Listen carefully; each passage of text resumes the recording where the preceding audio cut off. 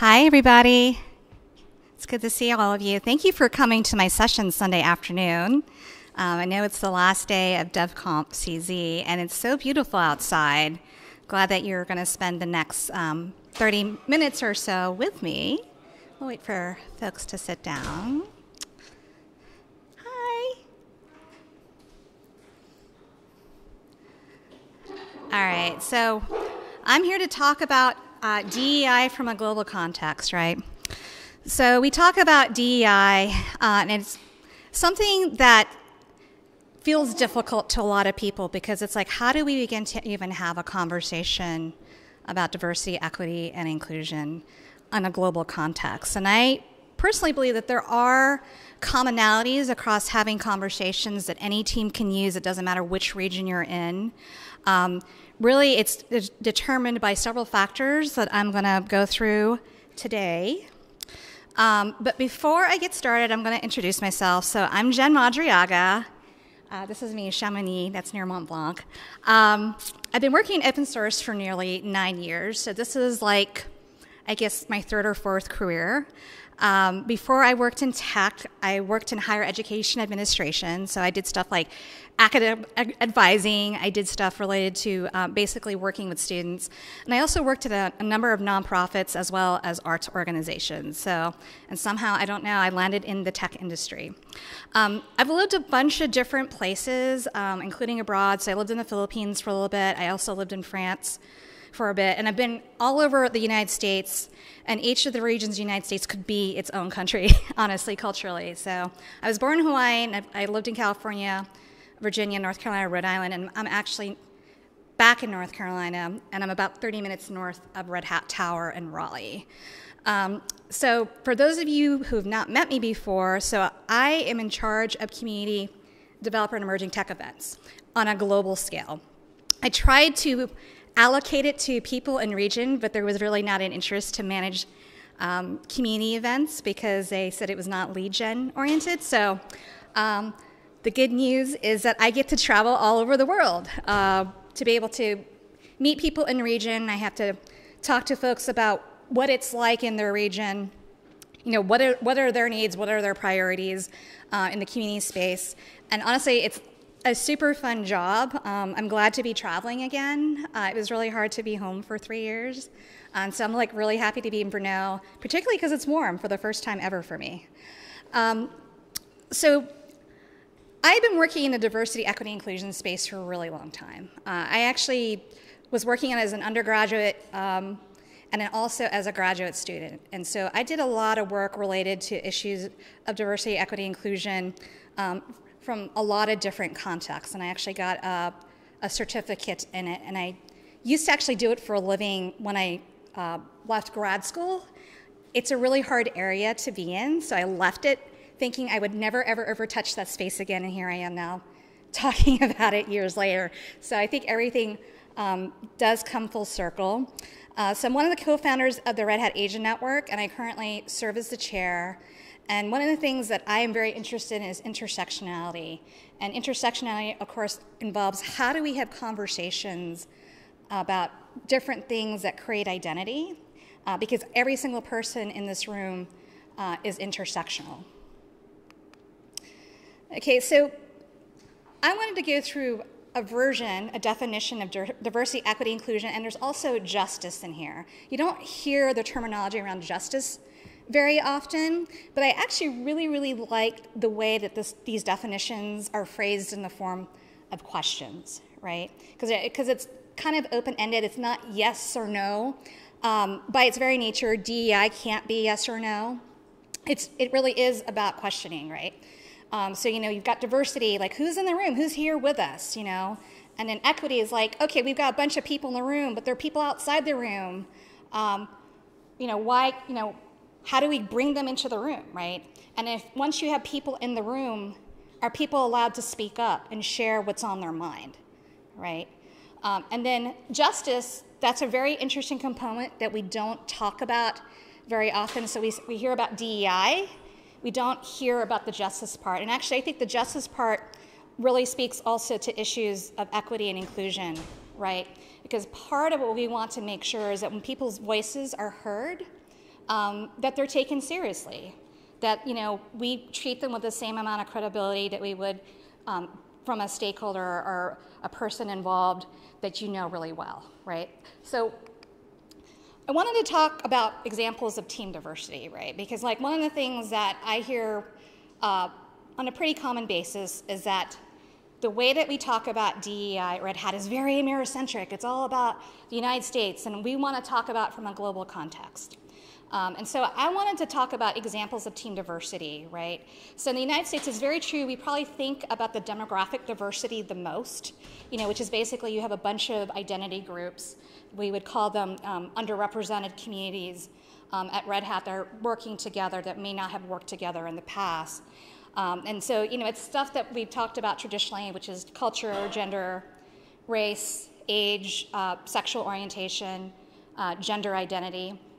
And so there's the demographic version of team diversity. But then there are other types of diversities that we can address with some of the things that I'm going to walk through today. One is expertise diversity, which is like you've got someone who's really an expert at what they do, and then someone who's completely new to a community and they have no idea what they're doing. Like you can use the same tactics, the same methodologies to treat a team that has varying levels of experience, right? The third variety is location, and we have been dealing with this a lot because a lot of us work on distributed teams. Like I work with folks all over North America, and APAC, and EMEA, and even LATAM. And so part of it's like, how do we account for the fact that people are in different regions, and how are they able to have a conversation? How are they able to drive consensus? Again, the things that I'm going to be walking through should apply to that. And then status is the final one. And it talks about, disparities. Like there are different levels. I think it's slightly related to expertise, but this is a little bit different, right? This is about an emphasis on job titles. So if you're like a vice president, and then I'm just an individual contributor, you may have a hierarchy or a way of communicating that does not encourage interaction that's authentic or valuable, right? So we're going to talk through different factors that I think you can use in evaluating whatever team diversity you have. You may have all four. You may only have one, you may have two, but I think what I'm going to talk about is going to be relevant to all of these types of diversity. And just as a note, this table is taken from an article. It's called Leveraging Diversity Through Psychological Safety. It's by a person named Amy Edmondson, and she was the one that helped create the term of psychological safety, which is what we're going to be talking about next, right? So I just want to talk about what people care about, at least from my conversations. Like I said, I've been working in this space a really long time. Like I worked on it from an education context. I worked from it in a nonprofit context, and now I'm working on it here at Red Hat as an ancillary to my day job. But I am a community builder. My identity, first and foremost, is building communities. And so when I talk to people, I realize there are things that everyone seems to care about. It doesn't matter what your background is. It doesn't matter what country you're from. It doesn't matter if you're a man or woman, non-binary. These are the things that I hear time and time again from people. And the number one thing is a need for belonging. What's my place in the world? Can others understand my experience, right? So it's really related to the next need, which is the need to be seen and validated. Like I want to feel that my contributions matter and I'm recognized appropriately for them, right? And also, can I bring my whole self into situations without fear or self-consciousness? Because one thing about building a community is you want it to be a true community where people feel like they're a part of something, something that feels very, very safe. And then also fairness. Like I think the one thing that always comes up when I talk about DEI is the issue of fairness. What does fairness mean? And so for me, I define fairness as I want access to resources and support. I want access to opportunities, and that everyone should have the same access to resources, support, and opportunities, right? And I think if you look at it from that vantage point, the fairness aspect, okay, now I start understanding why we're talking about stuff related to diversity, equity, and inclusion, because we can see situations, whatever the situation is, that people do not have access to the same resources. All right, so I'm going to talk about psychological safety. I feel like we've been talking about psychological safety for a long time at Red Hat, but I don't know that it's been particularly well defined. So I wanted to talk a little bit about how psychological safety is defined within a team setting, because it's about the team setting when we talk about psychological safety, right? So what it really is giving permission for people to fail. So instead of saying, I blame you for the failure of this project, you frame it in terms of, what did we learn? I don't know how long people have been a Red Hat or how many Hatters are in here, but we used to have a saying, and we had it on stickers that said fail better, and then they took it away because they felt like people were misinterpreting what it meant to fail better. But I thought the sentiment behind fail better is really, really important. We have to allow people to make mistakes. We have to make an allowance for people to grow and learn, right? So if someone takes a risk and it doesn't work out, people should not be punished for taking that risk. And I think for years, Red Hat has done what it's done well because we took risks. And then if something didn't work, we were kind of like, okay, that didn't work, we know not to do that again, let's go ahead and try another avenue of doing things. And that's one of the things that I really, really, really loved about Red Hat. I think that's actually related very closely to open source methodologies. And so I think the context of psychological safety is actually something we're already very familiar with, as a company, and also if you're in the community space, you're always having to iterate, you're always having to see what works and does not work, right? So when you have psychological safety, you can talk about your failures in a way that becomes very solution-oriented. And I think that is super, super, super important to realize that that's what we mean by psychological safety. And then, like I said, when you talk about psychological safety, it's always within the context of a team, right? So the one thing about psychological safety, if it's present for one person, it should be present for everybody on the team. So if you only have one person that feels psychological safety and no one else feels it, you don't have psychological safety. You actually don't. It doesn't meet the definition of team psychological safety if only one person is comfortable enough to talk about the things that may be uncomfortable. If there's only one person that's interested in talking about failure or what to do next and no one else speaks up, you do not have psychological safety, right? So it is a group feeling. So that's one thing I want you to remember, is that a lot of times I think we contextualize psychological safety in terms of an individual, but it's really, really important to note that it actually applies to teams.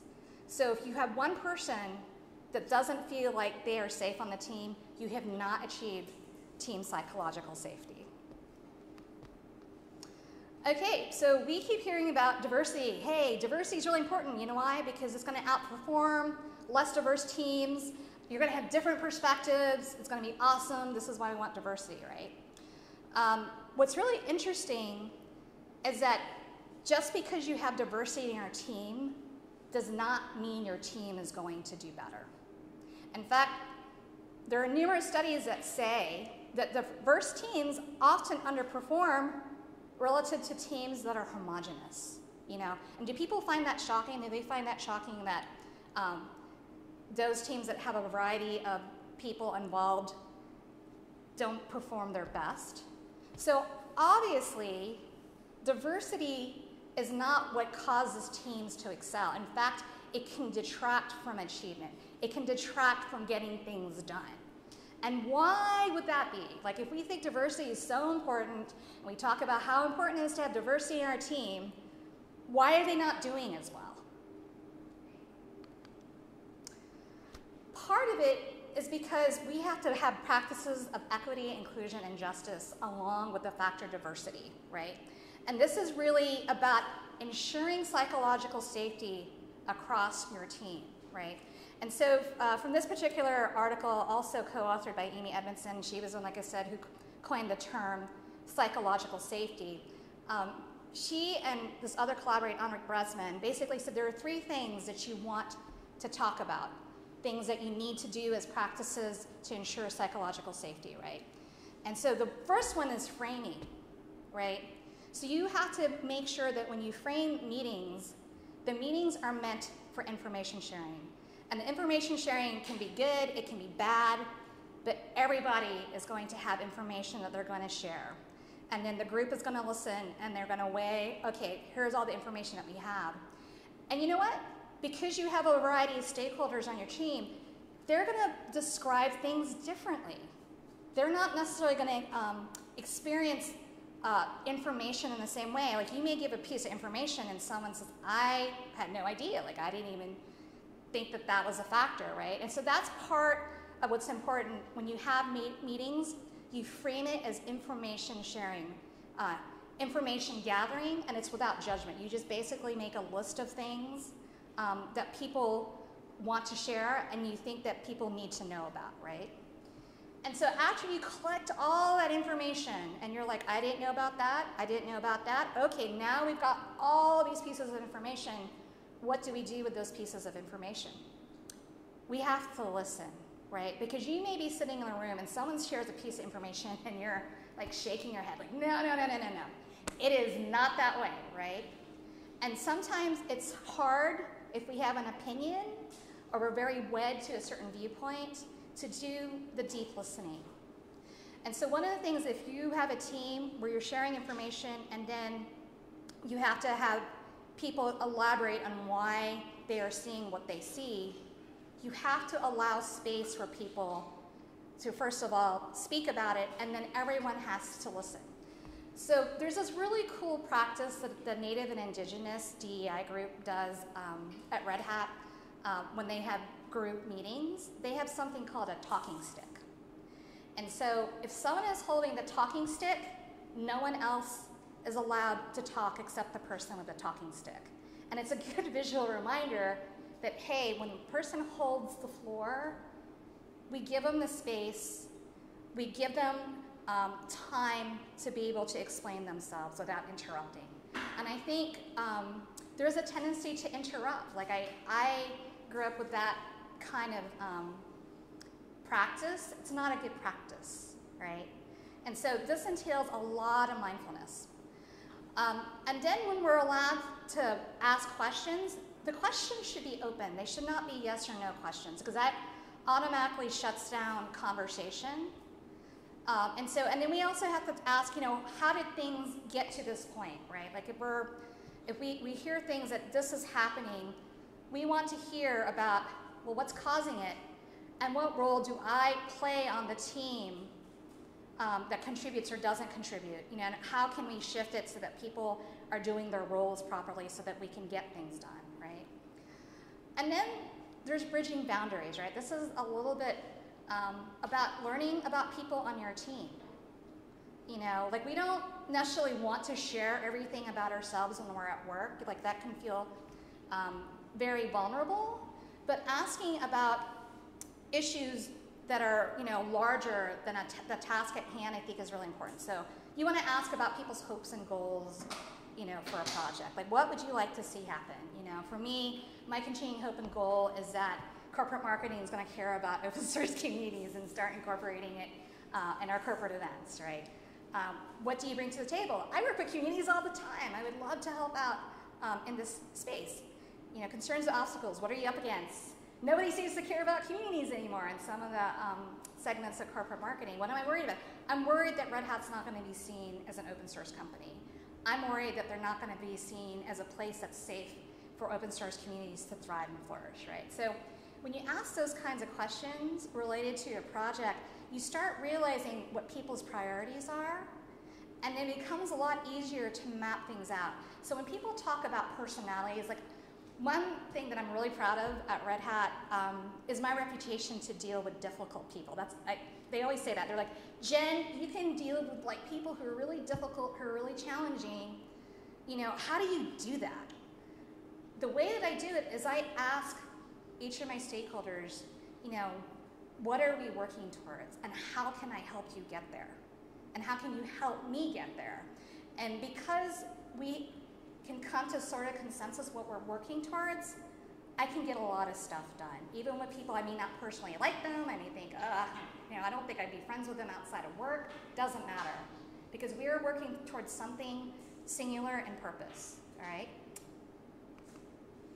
So one thing that's also really, really interesting, so we talked about the importance of psychological safety, in a team setting, is we also have to figure out a way to evaluate people and whether or not they're able to do these. And so this is targeted towards managers, but I think individual contributors can benefit from this too, right? Like I'm thinking, because you're here at DevConf.CZ, you're already part of the community, right?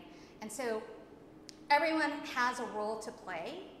And so one of the things that I thought was pretty useful was this rubric that was done by someone named Chelsea Troy. And they've been doing work around DEI for a very long time in the tech space. Like this is actually several years old, but I think a lot of it is still really, really relevant to today. So there are certain criteria that Chelsea says that we should be talking about. One is moderation. And moderation is basically referring back to what I was on the last slide about allowing space for people, right? Like is everyone's voice being heard? So that harkens back to those definitions we talked about with diversity, equity, inclusion, and injustice earlier, right? Do people have their fair share of time? And then if people disagree, do they allow the space to talk about the disagreement, right? Like we always talk about how good we argue at Red Hat. I don't know that that's always true. But I think, this moderation piece framed by these questions, I think is helpful. Related to moderating conversation or discussion is soliciting opinions, right? Are we making sure that people are in a state of inquiry around things, right? And, we have all been in meetings where people are the self-proclaimed expert about something and they're talking and you're like, I don't think they know what they're talking about, but you don't say anything. Really, a manager should create a space where everybody's heard, right? And also people process very differently. One of the things that I always ask people to do if we're in a group conversation and people don't speak up, they don't necessarily have to say something in the meeting. I think it's very, very important to give people permission different ways to provide feedback, because sometimes people need to sit with what they've heard, and maybe they're better at writing it out, or maybe they want to do a one-on-one with you, afterwards, once they've had that time to process. And so part of it is we can't continue to value just the people that speak up at meetings. Like that's really celebrated in a lot of spaces, but it doesn't necessarily mean that we're getting the best information. What it does is it shuts down avenues to make an informed decision. And so I want to encourage people to really think about that. Like I love having real-time conversation with people, but that doesn't necessarily bring other people's best selves out. And so I think we have to be really, really mindful about that. Attribution. So earlier I said people really care about their contributions mattering, but also they want to be recognized for their contributions. Like I can't tell you like how upsetting it is for someone to work really hard on something, they share it, and then they get no credit like at a team meeting for the work that they've been doing. I mean, that's a demoralizing feeling to feel like you're working really, really hard at something and then there's no attribution or recognition of the skills and talents you bring to the team, right? And so you need to be careful of people that won't attribute, right? And they need to be called out. So if someone says, hey, yeah, Misk was working on this project, he did really great work, but then Carol is not recognized. And Russia can raise her hand and say, you know what? We actually need to mention Carol too, because Carol did significant work in this space. And so that's what I mean. Like managers have to provide the space, but individual contributors can speak up about it. And if you don't want to do it in real time in a conversation, you can always send an email, because that way it's documented, right? I like email trails. All right, so most advanced assumption, again, this is like related to the people that want to be the self-proclaimed knowledge experts, right? I mean, one of the things that I think is important about open source and about community, you know, we always talk about the best idea winning. Well, how can the best idea win if we don't hear all the ideas, you know? And so we have to be cautious about, and I'm guilty of this too, because I've been working in this space for several years, is that we can't be trapped by the expectation that because I've done this a long time, I have all the answers. Like, I call myself out all the time on this. There are things that we cannot see in our space. You know, it's kind of like driving a car. You can see straight ahead, but you can't necessarily see what's behind you. You might be able to see it in the rearview mirror, but you don't have the complete 360 view, right? And so it's important to hear from like our interns. It's important to hear from our junior engineers because their problem sets are probably very different from what you see as a manager because you don't have to deal with it on a daily basis. You have to be really familiar with the pain points of what people are experiencing. And that is a way to practice inclusion. You know, so hopefully you're seeing that I think that we can apply this in any situation. So again, this is kind of a continuation of what I've been talking about, capitalizing on alternative perspectives. You know, so this is really about driving consensus, right? So this is harkening back to the stuff that I was talking about with team psychological safety, right? Is that we have to be careful about rigidity. Sometimes people are right. However, we still have to give space to alternative opinions. Because you know what? It may be that you're right, but you know what? Your argument's even stronger or more relevant because someone else has contributed a piece of information that you're missing. And now the information that you are providing is even more complete, right? So I also just want to talk about structure. Like I've studied systems and structure. So I've talked about managers, I've talked about individual contributors, I've talked about teams. But I will say that the reality is that if you don't have an organization that has formal structural processes around this, you know, if they don't set it as a value system, that, you know, it's really, really hard to keep it going. So I do believe in the power of individual. You know, as one of the co-founders of the Asian Network, there were 5 of us, and we were able to implement a lot of things. You know, we created some really great things, but it's so reliant on us as individuals. So like one of our leadership team, Jed Desai, who was a Chairman's Award winner, was part of the layoffs.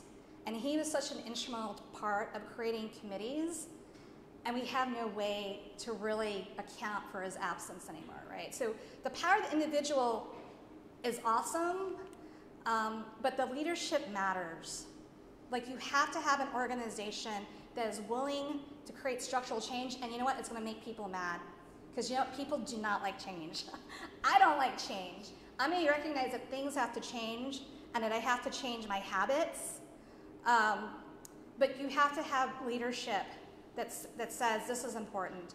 And the way that I would explain it is that people pass laws for a reason, right? So we like pass laws that you have to have a driver's license to drive, you know. You have to basically, you know, not harm anybody. Like, you can't go on the tram and like punch somebody for, you know, a random reason. Like, and if you do, there are consequences associated with that, right? So you have to have a structure related to process and also consequence. And if you don't have that organizationally, unfortunately, the individual efforts that are created are very, very limited. What happens is that people have very inconsistent experiences across an organization. And then, like I said, if you have someone that leaves, you know, you may not see that lasting change, you know. I still want to say that those ad hoc things really matter. Like, it matters to individuals greatly. But if, like, the entire Asian Network leadership decided to, like, leave, I don't know that, you know, that any of the work that we have done would actually stay around. So I want to talk a little bit about contact theory, and I know that I'm running out of time, but I think this is really, really important. So contact theory was related to race relations. It was, again, another Harvard professor that talked about this. And this is a really interesting article. I'll make my slides really available, but this, there was an article. This was a journalist who discovered that he was biracial. He thought he was just a black American. He ended up realizing that his mother was white. And so he had to learn about his white family, and his white family had to learn about him. And there was a lot of discomfort because, you know, when his mother got involved with his father, there was a lot of opposition, and nobody ever talked about it. And then she was hospitalized with psychiatric issues because she had schizophrenia. And so he never met her until he was much older, and his father said, you know what, you have a white mother. And he talks about the pain of like interacting with his white family the first time, and he's like, why didn't you come to find me? And nobody wanted to answer that question because it made them look bad. It's basically, I don't want to interact with you because you're a different race from me. But one of the things that he found out was that both he and his white family had a greater purpose, and that was, we want to build a relationship together. We want to come together for a larger purpose, which is to get to know each other and create a real family together. And that actually is the embodiment of contact theory. So as a reminder, diversity does not ensure equity or inclusion by itself, but if you can work towards a common goal that's larger than you as an individual, it's very, very, very powerful. And not just in a business context, but also in a personal context. So again, you know, I want to come back to diversity, equity, inclusion, and justice, and remind you to be asking questions. And I'm not going to go through this part of it in detail, but I want to talk a little about the Asian Network and why it's important to have DEI communities, at least for me personally. We don't have structures in place right now around DEI. And so it's important to create safe spaces for people. And one of the things that I think has been most gratifying about the work that I do on a volunteer basis is people telling me, I now have a space to talk about things that I worry about. Maybe my manager doesn't care about it, but I now have a space where I can talk about those things. And so one of the things that I would encourage people who are in this room is, where are your safe spaces? You know, where are the places where you can have people bring everything to the table? You know, bring their best selves, and maybe their worst selves, but they know that we can be encouraging to let people know that they're in a safe place where they can learn to be better. So we have 3 minutes left. I'm going to stop here and just see if anyone has any questions. Yes? So, something that I was wondering during your talk is that how can someone, for example, such as myself, that my team is tech lead, I'm the most senior engineer in my team, provide a safe space to include less senior engineers in conversations and make everyone feel included? Because sometimes it's very hard to make interns speak up. Yeah, they're afraid. Yeah.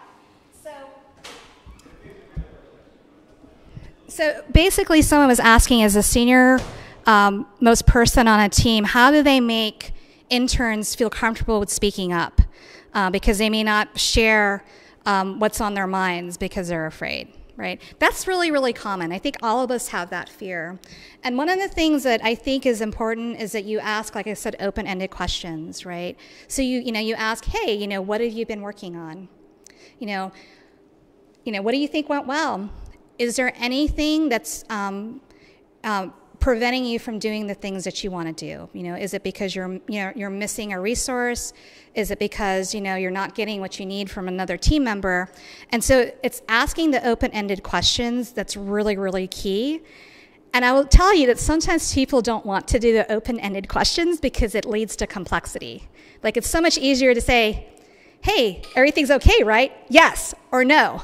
And then, oh, no, oh, well, you'll just have to deal with it. So part of it is like also encouraging them to help them find solutions. So if they say, I have an issue with a team member, or I'm not getting what I need to be able to fix, create the solution, ask them, well, what do you think you need? What is it that you think needs to be provided? Instead of going right into solution making yourself as a senior leader, ask them what they think it is, because they're the ones that are, working on it on a very direct basis. And so I would say the process of open-ended questions is really, really key. That takes practice on the part of managers as well. But I mean, I would just say that remember what it was like when you were an individual contributor. You know, remember like how, you know, intimidating it could be, particularly if you're very, very junior. And so one of the things that I think is very important when we talk with team members who are more junior, who are still gaining experience, is that we provide an atmosphere of mentorship, that we really care about you developing your skills. And, you know, we want you to help us find what works for you, right? So again, open source ethos, collaboration, transparency. Like, I just feel like all this work has a lot of the value system associated with open source. Are there any other questions? Yeah, Paul. So, what do you think can be done to help people globally? People that want to be allies sometimes, especially if you are not close to the main environment, like in North America. There are some cultural differences, and sometimes even for people that want to be allies, it's kind of hard to feel accepted, maybe because we have a different point of view of race, because of the composition of the country, different point of view on language. So sometimes it feels that even for people that want to be allies, the things that people care about are different.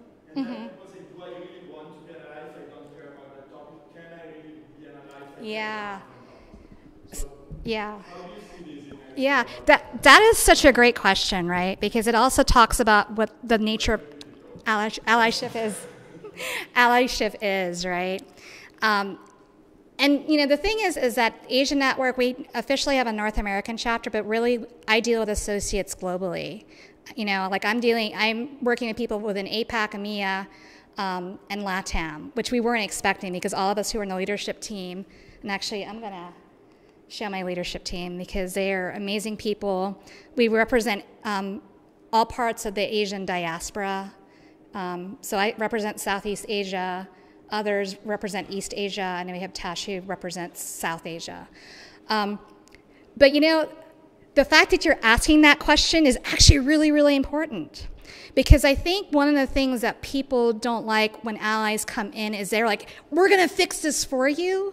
And again, it's actually related to the question that I just answered with like the junior engineers, is you have to ask them, what do you think is needed? And what role can I play in that, you know? And part of it may be you just need to go ahead and like read up on something, you know? Like I have a familiarity with all sorts of things globally just because I travel so much. It's something that maybe someone in the United States wouldn't pay attention to. I would have a deep familiarity with because I've gone to the region or I have colleagues or friends that live in that area. And so one of the things that we just have as a priority in the community is, again, providing that safe space for everyone to have a conversation. And I think it's always very important for people to come from a place of curiosity. For me, when I deal with folks who are unfamiliar with the experiences of being like an Asian associate in a place where there's hostility or if I'm fearing for my physical safety, you know, one of the things that I think is really, really important is to remember, you know, just because you're not experiencing it doesn't mean it's not real, right? And so we have to hold space for experiences that we may never experience. So my husband is a white man from Knoxville, Tennessee. And he's like, I've never thought about these things. Like, when I see you, I don't think about that stuff. I just think about you're the person I love, and that's it. But we have to acknowledge that we're shaped by our experience. Like, all of us are shaped by our experiences, right? And we've had very hard conversations, you know, but I don't put it in the context of right or wrong. I put it in the context of there's a lot for us to learn about.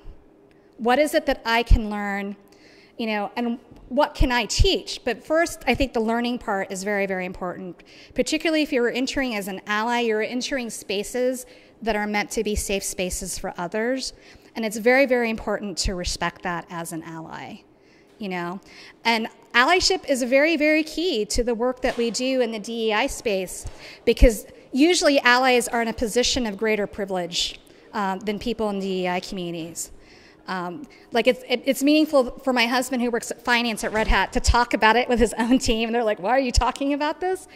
And he's like, because it's important, And so when we're managers and we have privilege, use it in a way to basically encourage a way of being and a way of interacting.